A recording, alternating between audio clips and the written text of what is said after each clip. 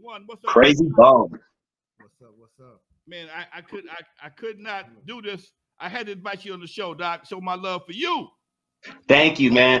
Come over a little bit. Bone Thugs and Harmony is my all-time favorite group. Crazy Bone, thank you for your contribution to hip hop and music, man. This is an honor. That's love, man. That's love. We Real didn't have time to set up an extra camera. I was gonna put him in the other room and say, "No, you're gonna just sit next to me. He ain't got COVID no more, so we all right." Shit. I love that, man. I love that. Yeah, there's a lot of good questions in the chat section. I was checking it out. One of the questions I'm curious. Someone wants to know are there any unreleased Eazy E songs that you know about?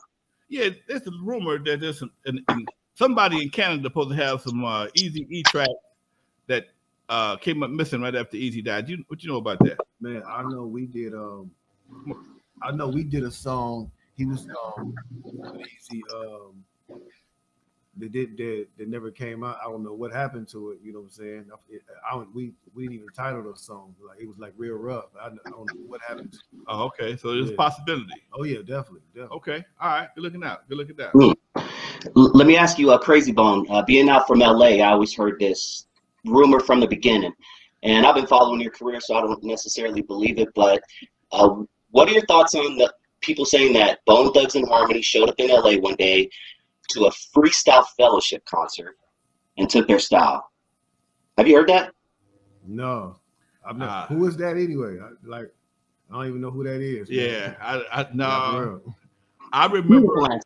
I just told him before you came online. I remember when Eazy heard about these guys and went to Cleveland to go meet with them and bring them back to California. He just grabbed y'all, right? It wasn't no. You never been here before. No, we had talked to him on the phone. Okay.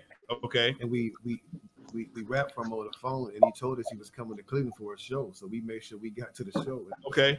And then when he saw us and he was like, "When y'all trying to leave?" And he brought us right back. Right? You see, he brought us right back. So that's how that happened. Yeah. All right.